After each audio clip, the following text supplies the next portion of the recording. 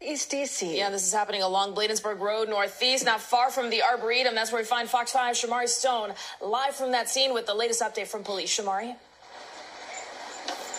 Well, good evening. We just got a new update from D.C. Police. Here's what we know. Around 8:53 p.m., the violent suppression unit for the department was driving around here in their vehicle, they say. Then they come across a group of people who are having what police describe an altercation. Now, I asked, what does altercation mean? Is that a fight? Is it physical? Is it verbal? They said that's under investigation, and it's an altercation. Well, the violent suppression unit officers say that they saw a man with a gun, and they started chasing him. And they chased him from Bladensburg Road to V Street. Now, police say that one of the officers fired a round, hitting the man who he was chasing. We asked police if that man had the gun in his hand.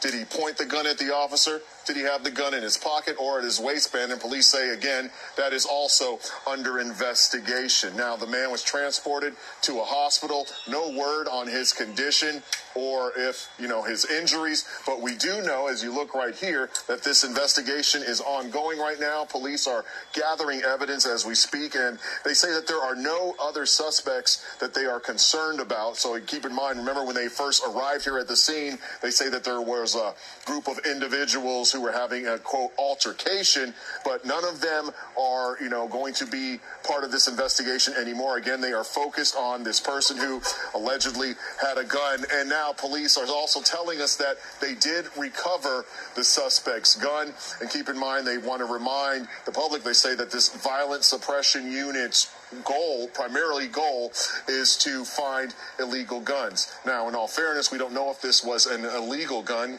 Again, it's under investigation. The officer who fired his gun is on paid administrative leave right now, and that is standard procedure. Police have not released the name of the suspect, the age, or the name of the officer. Again, this story is developing, and we'll bring you the updates as they become available here on Fox 5.